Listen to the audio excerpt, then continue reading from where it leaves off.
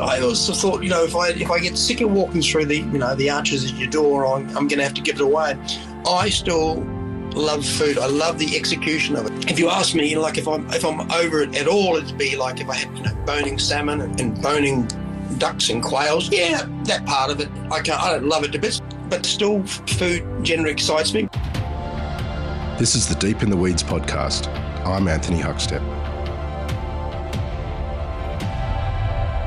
Dining out has changed a lot over the last few decades in Australia. Watching capital cities evolving at different rates in different ways, we've also seen regional dining capturing a sense of time and place too. Brisbane's food offering has changed exponentially in recent years, but there have been some chefs who have not only been an integral part of the evolution of the city's food, but are the beat of its culinary heart too. Philip Johnson is a chef and owner of Echo Bistro in Brisbane, Queensland. Philip, how are you going? Hi, how are you, Anthony? You've just recently celebrated 26 years with Echo Bistro. How does that feel? Oh no, it's gone. It's gone quickly, and it's been a great journey. So, the years keep ticking past, but I'm sort of proud of what we've done, what we've achieved, and how we've stood the test of time, I guess, What was it like back in 1995 when you first opened the doors? Set a scene for what the food industry was like in Brisbane. Yeah, I guess if we just go back a little bit further, I had another restaurant called Le Bronx from 88 to 93, and we got into that business just, wanting to be the best. And, to be fair, we're in the top 2 or 3 in Brisbane, I guess. When we got out, we sort of got out with, with not much except, a great reputation. We sort of, and we found out that's all you had to get out with. So, because when we opened in 95, we sort of, we built on that previous business, but we got into the business from a very different reason. Like the first business was costing us, I don't know, I think one or 2,000 a month in sort of laundry. Thought we've got to take out that, so we had no tablecloths in the second business, and we sort of got in for a far more business-like approach. But you got to be careful what you wish for, because a couple of years in, we won Restaurant of the Year, and it kind of snowballed from there. But we did get in to try to make it a business which we weren't going to work ourselves. The chefs weren't going to have to work crazy hours and all that. But so we got in for a different reason, but ended up with a great business. So that makes sense. What sort of food were you cooking back then in 1995 compared to now? Well, when I sold Le Bronx, which was a sort of a French-based, a French-style restaurant, I went back to the UK. I'd worked in the UK sort of 83 to 85, and I'd worked for Anthony Thompson. I'd worked for a couple of people, and at a place actually called Menage a Trois, which was sort of, became very famous because Lady Di ate there. It was really starters and desserts. And it was in Knightsbridge. And then when I came back, I just wanted to do a restaurant. Then we ended up with Le Bronx from 88 to 93. So, and then I went back overseas, and before we opened Echo, again, I worked for a big sort of bistro called DeLuga, which again, just ironically, was owned by Anthony Thompson as well. And I sort of learned to do, big numbers of bistro sort of food. So we were doing whole trays of confit duck and, not massive numbers, but, being up to confit 50 legs at a time, sort of bigger than what I'd done previously. And what we tried to do was just sort of be, what you see is what you get. So it was very sort of honest food. And I think we were probably one of the first restaurants to sort of have no tablecloths. The chefs were, we were obviously one of the very first restaurants just to wear butcher's aprons, and it was just, people saw it for what it was, and it was just great food in an unintimidating environment. And whether I just had this belief that whether you wanted to pop in for a warm salad or a bowl of soup, you got treated the same as whether you had a 3-course meal, and it sort of it grew from there. You're originally from New Zealand. What was food like for you as a kid? Well, I kind of grew up in a. My parents had motor garage, and that's still my other big passion is motor cars. We were sort of a third generation sort of family of motor cars, motor vehicles, and motor garages, and that. I probably would have wanted to do that, but my father was adamant that it's one thing working on your own car; it's a whole different thing when you've got to work on someone else's sort of rubbish or whatever. And so my other passion was I thought I'll go in and try and be an aircraft mechanic. So I went and sat my maths exam for Air New Zealand and, failed that dismally. And my mum, not far after, she just walked me around, from Christchurch. We lived in Oxford, which is 30 miles out of Christchurch. And she just sort of, in those days, you're talking the 70s, just walked me into a hotel called the Clarendon and said, my son wants to do an apprenticeship. And I went, yeah, you can start tomorrow. But if we go back a little bit further, my mum was never that well, and just, that's just a fact of life. And I used to cook a bit at home. And as with, I think, anything or anyone, you like to be appreciated. So I used to cook for the family or cook dinner, and they'd say that was good, and you'd do it again. So it wasn't as if I hadn't had some experience, and I kind of fell into it like that, Yeah. Do you remember those first few years working in a commercial kitchen and what it was like for you? Yeah, absolutely. I just, there's some people, that leave a mark on you that you learned. It was, it was fairly low level at that stage. It perhaps, wasn't a true passion. It was. I liked my job, but there was other things. I was racing go-karts and doing all sorts of stuff as a young person, and so it was my job, but it wasn't the be-all and end-all. So when I first went to the UK in 83 to 85, I was actually working at a place called the Crest Hotel in Brisbane, which became the Pullman sort of years later. And a friend of mine, Jim, had gone overseas, and he was working at the Roo Brothers, and my other friend David had gone, and he was working at the Dorchester, and they'd been there about 6 weeks or whatever. And they rang me up and said, "You got to get over here. This is just a whole different game." So I went, got on a plane, and I can remember my first job was at this Menage a Trois, and we were sitting on the steps waiting for the chef to come and open up. And these supplies came from France, some from locally in London, and it was like 15 mushrooms and say 20 different lettuces and 30 unpasteurized cheeses. And I was just sat there and thought, bloody hell. I'm going to be flat out putting a name to this, let alone remembering them all and that sort of stuff. And you got to remember, in 1983 in Australia, we probably had or certainly in Brisbane, we probably had an iceberg and a cos lettuce, and we probably had a field mushroom and a button mushroom. We're talking 15 types of mushrooms, 20 types of lettuce, and that's when something just clicked in my brain. I thought, this is my life, this is what I want to do, and I really held that vision to come back and do the first restaurant, subsequently Echo in 85. And during that time, I would go and do stages, which, it's becoming less and less sort of acceptable because of people are worried that someone might fall over on your premises or something like that. But a stage, as people go and do, basically work experience. It's a French term, stage, being on stage. And I used to go to the Ritz and do in the pastry section. I had a big passion for pastry, and that's when I just that's when I guess I sort of loved it and just held that vision. I haven't actually tired of cooking to this day, which I think is amazing because I'm 62 now, whatever. What drew you to Brisbane?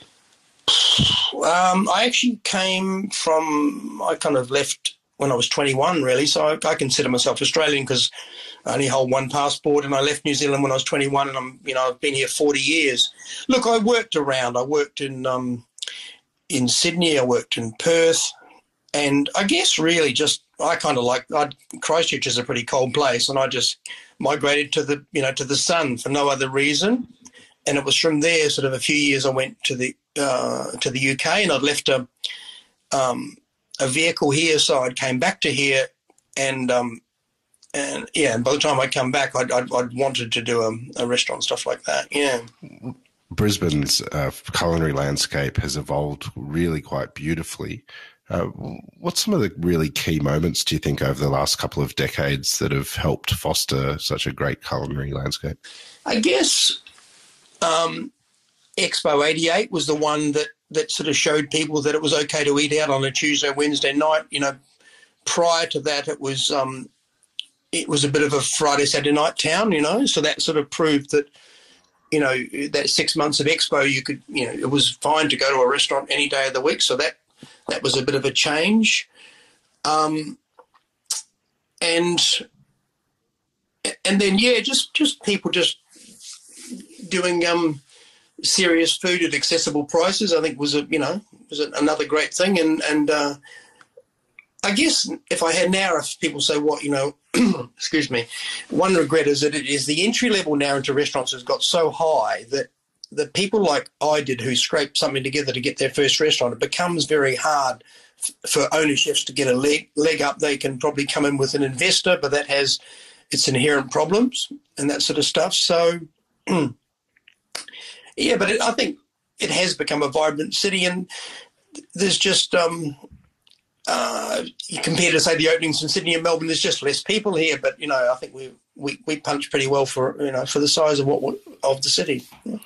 You mentioned when you first opened, you took the tablecloths away and tried to cut costs and still maintain excellence, and you won Restaurant of the Year just a few years in. What sort of pressures did that put on what you were doing, and did it change what you were doing at Echo? Yeah, look, I guess if we just go back a little bit, when we opened, we just had this vision I had this vision of what I'd seen in the UK, and PJ or Peter McMillan, who's got Harvey's now, he's my first chef, and we really believed in what we were doing, and it was all about flavour. And a lot of people say let's use 2 or 3 key ingredients and do as little as possible with it. You've heard that 1,000 times, but you've got to actually do it. You can't just say it. You've got to believe in it.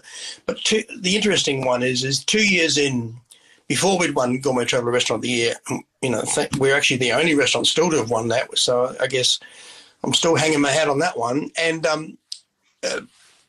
2 years in, PJ, myself picked up the River Cafe Blue Book, and I just looked at it and thought, man, this is what I want to do. Like, we weren't that far off the mark, but it was just so simple what Rose Gray and Ruth Rogers were doing. It was just all about flavour. It was grey, it was grey. If it was green, it was green. This is all about, what you see is what you get, blah, blah, blah. So within 10 days of picking up River Cafe Blue Book, I bought an airline ticket and I went to London and worked for a couple of weeks at River Cafe. And at the time, there was Jamie Oliver, was just rank and file there. It was before he got his break with his first show. Ben O'Donoghue was there. Darren Simpson was there. So that I worked, and I left there and sort of talked to Rose, and it was just like, someone would come over during a service and say, do you want to put a bit of capsicum, for example, I don't know if this exactly happened, but this is the type of thing that happened, put a bit of capsicum on on a crab risotto or something, and she would just look at them as if they're from another planet. She could only see things that food, there was nothing for garnish. If it was a herb that might have added flavour, that's fine, but, there is no way that you're just going to put something red on top of it to make it look pretty. So I subsequently, we'd been sort of, photographing our first book, and again, you could never do it these days. We were just getting a photographer in to take it. We were writing the recipes down. We didn't have a designer, nothing. And when I came back to Australia, I said, we're getting the tomato dice off the bloody, mushrooms or whatever, and I've never put them back on since. So it changed the way I thought about food. Rose Gray, who's sadly since passed away, was just such a visionary. Obviously, Ruth was there as well, but Rose was really, to me, the one that defined what I saw in that. And, just basically spawned so many great chefs, from Jamie and C.O. Randall went on to do great things in London and stuff. It was just a platform there. Like when I was there for those 2 weeks, there was tomatoes and stuff coming in that, if you'd got them in Australia, and this is even, we'd moved on now, we're in the 90s, you'd be so proud. That was being, turned around because it wasn't quite up to their standard. They were just, and they weren't being difficult. They just believed so much. Like, they had the favourite olive oil called Silver Piano, and they used to go every year to Italy, but they'd try the oil. If it wasn't good, they'd go somewhere else. It was just all about flavour, and nothing else mattered. Like, if it was a broad bean and it was just the risotto turned out grey, that was what it was. It was just a different way to look at food, and it changed the way I thought. So I came back, and the rest is kind of history. We won Gourmet Traveller Restaurant of the Year, and that was sort of an interesting experience in itself, because in those days, there used to be one, you buy the magazines and you could vote. So there was one way, it was the people's choice, but then what happened, people used to buy a lot of magazines, so they thought, we were the first year, there was a people's choice where you could, vote for the magazine, and there was a critic's choice, and we got in on the critic's choice. So there was 2 for every state, and Rick Stein was the judge. And again, sometimes you got to stand in the right place at the right time. Had it been Robert Carrier or someone else, I don't think which was a previous judge, I don't think it would have been us. But Rick Stein went to the 2 restaurants in every state and judged them. And we got the invitation to go to Sydney, and we thought, well, we're not going to win this thing, but I guess we just go and make up the numbers or whatever. Cut a long story short, we went to the awards. It was in on one of a restaurant in the park just opposite one of the museums there. And Rick got up and talked about it. And in that year, there was Rockpool and Tetsura in the same award. Not that I ever think that that's going to be me, but I was proud to be one of the 12 final restaurants, whatever it was. So he talked about each restaurant he went to and his experience, and he sort of went through about 10 of them, and we didn't get a mention. I thought, that's just weird. Still not thinking anything, just thinking, I know we're not going to win, but you surely think we'd get a bloody mention. And then he said, I went to this one restaurant, and the waiter was talking about Madfish Bay, and he said where the fish get caught in the rocks at low tide, and they struggle and they go mad. And he explained the story of the wine, which was Madfish wines, and I didn't know that the waiter had actually said that to Rick Stein, so that went over my head. And then the next one, he said, then I had just this food that was just very honest. It was just some calves liver with some mash, and I was thinking, yep, that could be anyone. And then he said, and then I had this Moreton Bay bug risotto with fennel, chili, and it was sort of a dish that I'd seen at River Cafe, not with bugs, but with another seafood. And I thought, holy shit, that's me. and then it was sort of like a surreal moment that you think, this is your crack. And in those days, those awards had so much meaning, because there wasn't, a ton of different awards. And I'll just give you one, rather than rave on here, I'll just give you one little thing. We used to have an upright sort of freezer that stood in the kitchen, because the first Echo wasn't terribly big initially. It was about 60, and we eventually expanded it to about 85, 90. We had like an upright freezer, and we had one of those old fax machines that, would spill out paper but wouldn't actually cut it off. It was just like a reel. And we came in the next morning, and so you're talking something 2 meters high, 6 foot high, whatever, or a bit over 6 foot. And the paper was hitting the ground with congratulations, bookings. And then it went kind of really silly. And this was another lesson in learning in life, is that you don't want to sort of get away with your own hype, is that we were full on a Tuesday for 3 weeks and full on a Friday, Saturday for 3 months. So there's a certain way that you can say that. So when someone rings up, you can say, we're full, bang, put the phone down. That gives a certain message. Or you can pick up the phone and say, we're really sorry, we are full. We can take a waiting list. Hopefully we can do something next week. And we try to teach the staff this, these sort of things won't last forever. So we have to treat it with respect. And I think to the best of our ability, I'm not saying we were perfect, but to the best of our ability, we did. And we just, it's so much so that people thought we were doing double sittings. We weren't. We were just sort of saying we've got nothing at 6:30, but I guess if someone's gone at 8:30, you can have that table. So we used to take bookings at any time rather than doing 2 sittings, and then just try to fit around it, because we didn't want to keep saying no, because it's not a great it doesn't send a great message long term. Eventually people get sick of being told no. At some point they want to, perhaps get in, Yeah. You mentioned the incredible access to produce that inspired you over in the UK. Well, and produce is so important to what you do. How different has it been watching the producers come on in Australia and your access to better produce? What's it been like?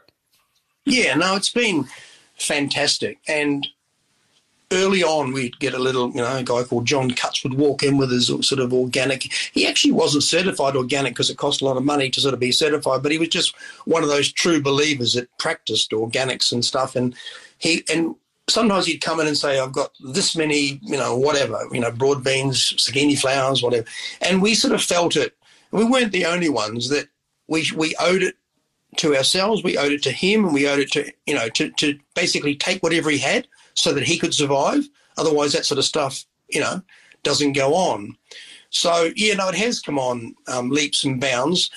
I still find the food industry, you've got to go and sort of suss it out. Like if you take the wine industry, it's very sort of proactive. People come in with their wine, they show them their wine.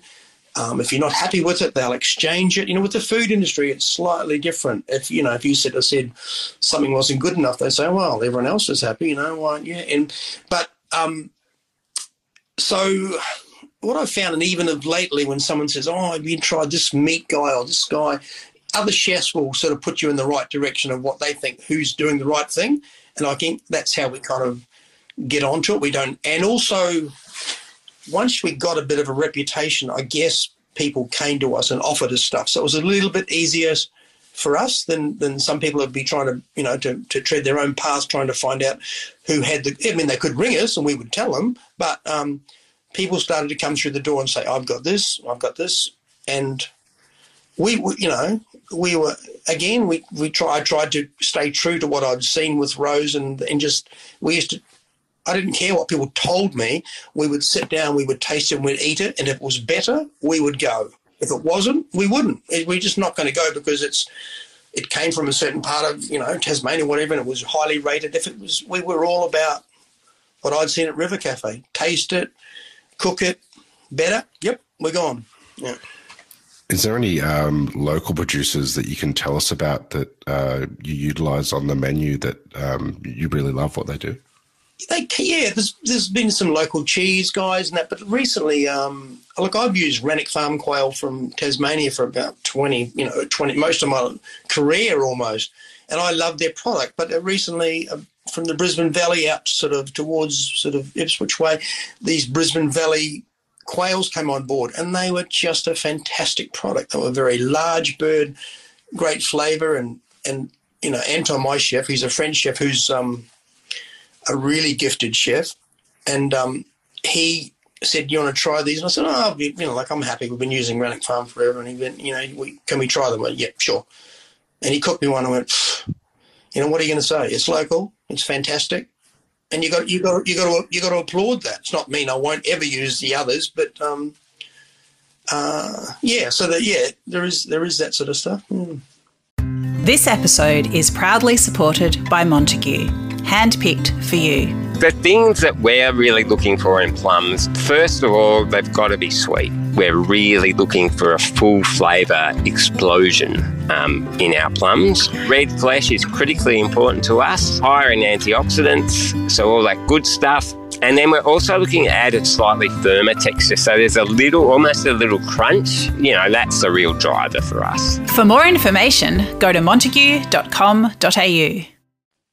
2.5 decades is extraordinary for a restaurant. What's been some of the challenges over the years in maintaining profitability and keeping up with success and in the media? Well, we haven't always been as profitable as we'd like to be. Like when we won Gourmet Traveller, you'd almost fall over yourself because there was so much sort of cash flow because of how busy you were. You probably weren't watching everything else as much as you should. And then eventually, if that shine comes off a little bit or whatever, you find how the costs are, just so much. And that's when, if chefs ever say to you, I don't care, I just want to have my own business, I don't care, it's all about passion. Yeah, that's fine. But it has to be a business. Like if you're just going to get a wage and you're going to risk, your house and money and someone else's money, it has to be a business. So, you've just got to be. It's so important now, and also people that are thinking to going into business is our current situation. We have a percentage turnover of rent, which has been just a godsend during COVID because we just paying a percentage of not much, and I think landlords they've got to come around to thinking that the first year we moved, because we just moved 3 years ago from the city, and we were paying not insignificant rent there, and we've got the deal now that the first year we perhaps paid a little bit more on a turnover situation than we had in the city, but because we're at Newstead now.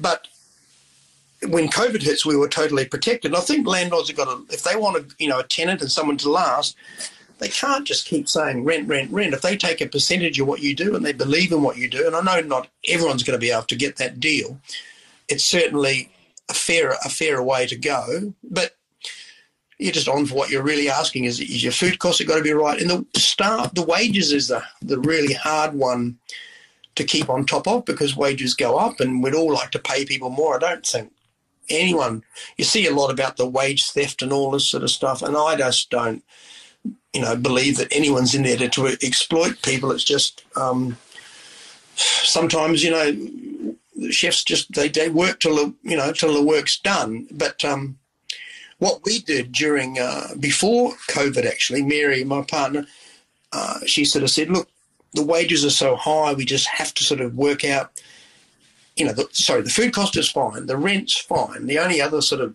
chink here is the wages. So Mary sort of crunched the numbers and come up with that if we did 4 days a week and everyone did their 40 hours or whatever they do, 45 hours inside 4 days, we could lose 2 chefs. Now, let's say that's $120,000, $140,000. It's very hard to take that out of a business. So, but what we did was we started working Wednesday to Saturday, and because we'd cut these 2 chefs, it started to become more profitable. And that's a very, big lesson for people who are sort of getting into the industry. Sometimes it's not whether you take 30, 40, 50,000 a week. It's not that it can be impressive numbers, but at the end of the day, and it took me years and years and years to work this one out, it's about the profitability. So if the end number's a bit less, but the profit's better, that's obviously the name of the game. But back to what you were saying, Anthony, challenges staff is obviously the major one. We were lucky for many years with chefs because people wanted to come and work for you and that. So we had a sort of a stream of people that came through Echo and went on to do their own things, which, is one of the things that makes me the most proud. But floor staff, we suffered like everyone else. It's hard to get, to find really skilled floor staff. If you take Europe, you can do an apprenticeship in food service and it's a proper profession, whereas here it's all, I'm a university student and I'm just going to earn a bit of cash on the way through, trying to find the right floor staff is a very big part of the business. The last year and a half has been incredibly challenging for so many, and you've just, as of today, come out of another lockdown. Well, what sort of impact has this had on you personally in the last year and a half? Well, I think we've done pretty well, and I'm not going to sit here and sort of say we haven't, but there's a lot of factors that happen. Like the key things with the whole COVID thing was there was a few things in play here. One was we managed to, I hate the word really pivot, but anyway, we managed to come, execute a takeaway menu and get it up really quickly. So it was sort of, he waited a couple of weeks, it was the quick and the dead. Also, we were lucky that we had a good access and good pickup area because people could just call in and pick up. So that was a good for that. And had we been in the city, it wouldn't have been quite as good. And, have restaurants been on a second floor or something, obviously it's logistically harder. The other thing was we did have a Deliveroo tablet hanging around for a little venue we had outside once. And on the first night, we worked out that, it didn't work. For some reason, it didn't work. We couldn't get it to work. So we just sort of said, you got to pick up everything.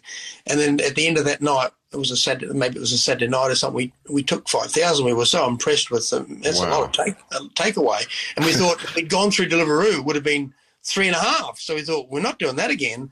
And then what happened, it wasn't really frowned upon. It was allowed. We said to everyone, you've got to pick up. And people, I think they were quite keen, either the husband or the wife, whatever, to get out of the house. That getting people to pick up wasn't hard. There was a little bit of a journey. So, and that's how we did it. And then again, we had to let some staff go, and we didn't get a heap of JobKeeper, and we didn't get a heap of JobKeeper, but because we had a few immigrant workers and stuff, but we just tried to give them what we could, and then they paid us back with loyalties. When we came back on stream, we were able to re-employ them and all that sort of stuff. And so we obviously didn't get hit as bad as New South Wales or Victoria, but also when they sort of said we're going to shut for 12 weeks, I think people would be really surprised how little reserve restaurants have in the kitty, and we sort of thought, how are we going to do this? And anyway, we managed to get through, and I thought, well, worrying myself to death is not going to fix us either, so we just got to give it our best shot and do what we can. And then as soon as we come out of lockdown, sort of everyone who'd sort of supported us sort of thought, well, it's so great that what you did during the takeaway, and then they came back and filled the restaurant. And then I guess a byproduct of COVID was we decided we were going to do a set menu, which we'd never been able to do, and no one in Brisbane really done it that successfully before. And we're just going to charge, 85, whatever it is, plus you can have a wine option as well. And we're going to take a deposit, which pre-COVID, if you'd said to someone, I'm going to take $85 off you, even for a table of 4, they would have said no way. So people become a bit more compliant, and they were willing to, and they sort of thought, oh, these people did a good job during takeaway. So we come up with this concept again, with Anton and Mary and myself, that we would we'd change the menu every 2 weeks. We'd put it up on the it's like a 5 courses or whatever. And I think eventually, when it just was so strong after COVID that we didn't really need to do anything but the 5 course. Eventually, we sort of gave a 3-course option Wednesday, Thursday.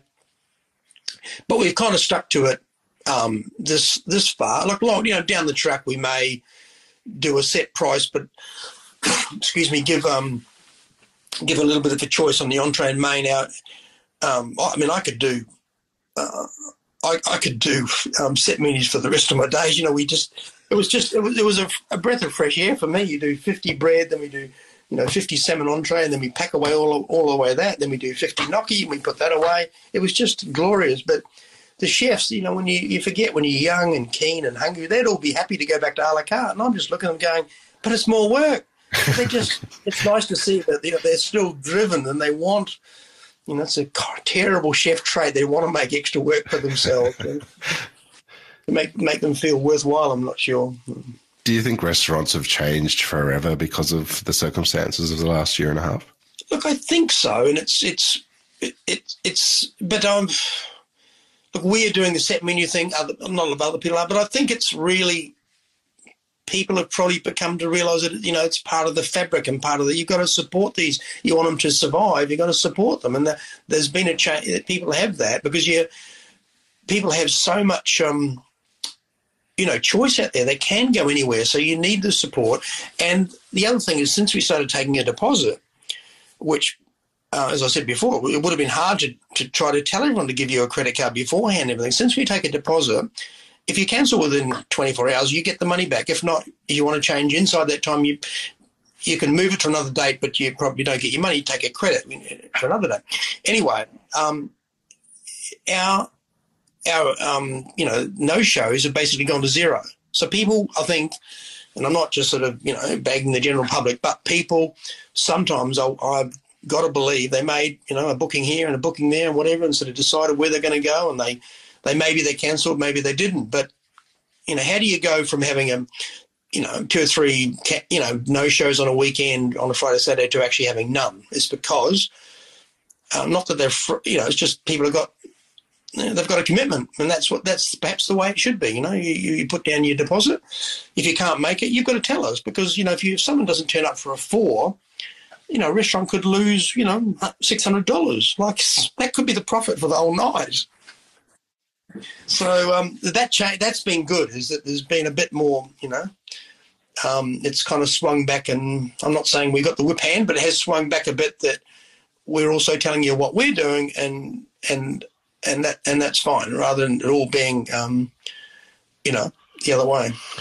Your influence on Queensland's culinary landscape is incredible over a couple of decades. What is it that you love about what you do? I don't know. I also thought, if I get sick of walking through the arches in your door, I'm going to have to give it away. I still love food. I love the execution of it. If you asked me, excuse me. If you ask me, like if I'm over it at all, it'd be like if I had, boning salmon and pulling the, the pin bones out of salmon, and boning ducks and quails. Yeah, that part of it. I don't love it to bits, but I'm still happy to pick herbs with the kids and that sort of stuff. So, but food generally excites me. When I see talent, it really excites me. So our current chef, Anton, who's, French, but he trained in London, blah, blah, blah, just has great taste and great feel and I just admire that. Like, over the years, you'll find people, they're kind of a bit scared to employ someone that good, and, perhaps he could take your job or something. Not going to happen with me because we own the business, but sometimes you'll see that in hotels or restaurants where but always employ the very best you can. The least they can do, they can just make you look good. So, and I tell you what genuinely excites me, when I see people that are genuinely gifted, because you're not the only person in the world that's gifted. There's other people out there. And when you see people coming through, you think, yeah, he's got it. He's going to go all the way. He's got good flavour, good technique. And then you see other people and you go, you know what? You're just doing the same, making the same mistake over and over. I just, And another rewarding thing is sometimes you'll get someone in the group. Say we've got 2 or 3 girls. One's Chinese, one's from Korea, and one's from the Philippines, and Anton's French. I'm New Zealander, but basically Australian. We had an Australian girl, and she was perhaps the weaker link.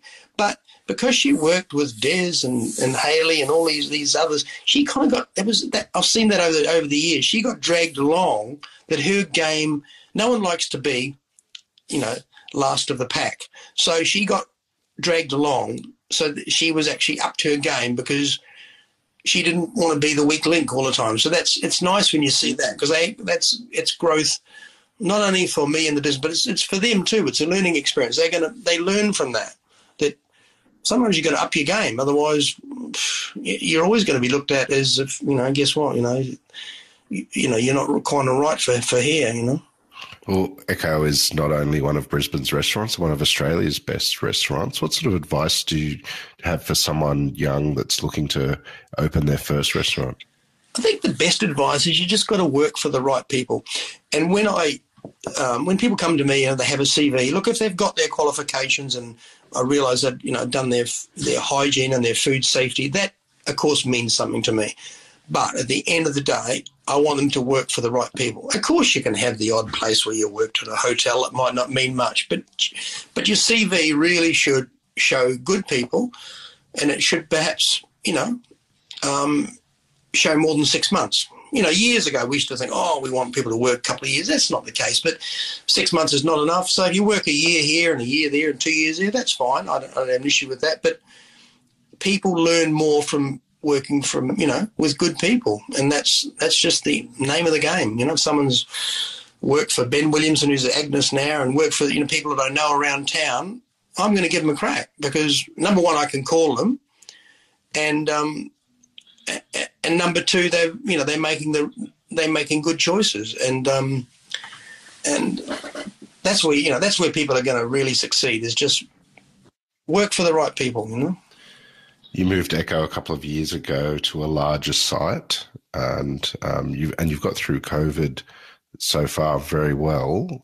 When we're on the other side of this, what are you most looking forward to?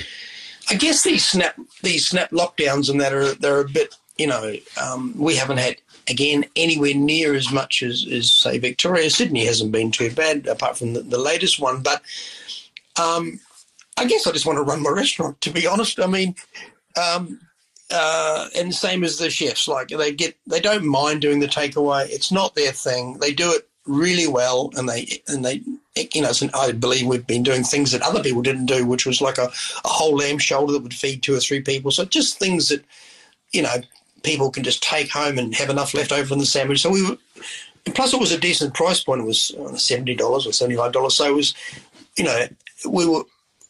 we sort of hit a market that not everyone was in. But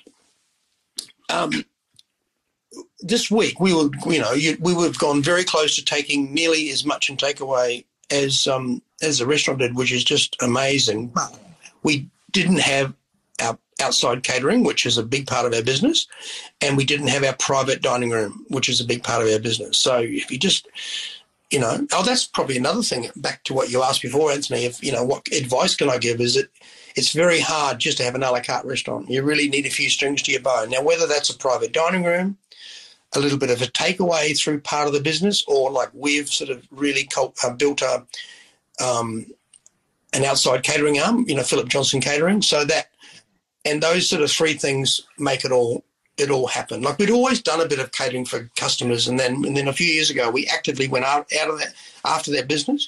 And we don't do massive stuff, but we do, sit down could be 12 to 100, and savouries might be up to 150, but we just go for what we are good at. A lot of the functions are just a 12 or a 20 on any given evening, and that's just another income stream, because the funny thing is, yes, there is a bit of food cost involved, but the prep can usually be absorbed in the working week of your chefs. So you think about that. So the labour can be absorbed just in their working week, yet obviously you're charging, the out-cater price, and plus there's some, labour on top of that when you go to the site, which you don't get with a restaurant. They just pay one price. Well, you've had an incredible 26 years with the restaurant. What can we expect from you over the next couple of years?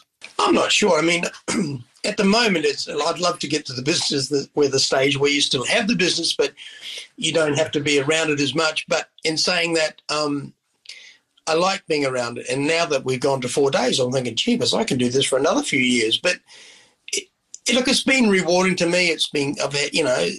You've had tough times and good times, but basically when people come back, and they say, we got starting to make me feel old, but they say, we got engaged at Echo, in 95, and it's like, 25 years ago. We've been married 25 years and we first came to Echo. So it's nice to think that people, they respect your longevity, and they respect that you still stand for what you set out to stand for. And that was pretty, uncompromising and quality. And at one stage you sort of think, am I sort of breeding a whole lot of sort of food snobs, because they only want to use good olive oil, they only want to use, a good salt, they only want to use a great vinegar.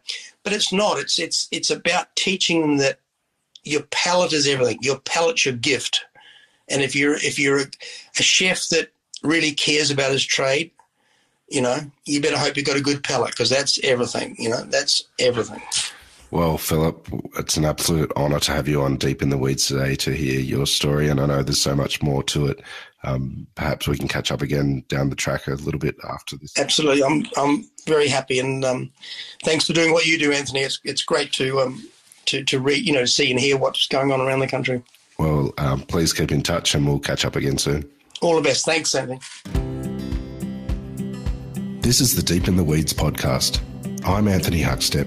Stay tuned as we take a deep dive into the lives of the incredible people who ply their trade in the food and hospitality sector. Special thanks to executive producer Rob Locke for making this all happen. Follow us on Instagram at Deep in the Weeds Podcast, or email us at podcast@deepintheweeds.com.au. Stay safe and be well.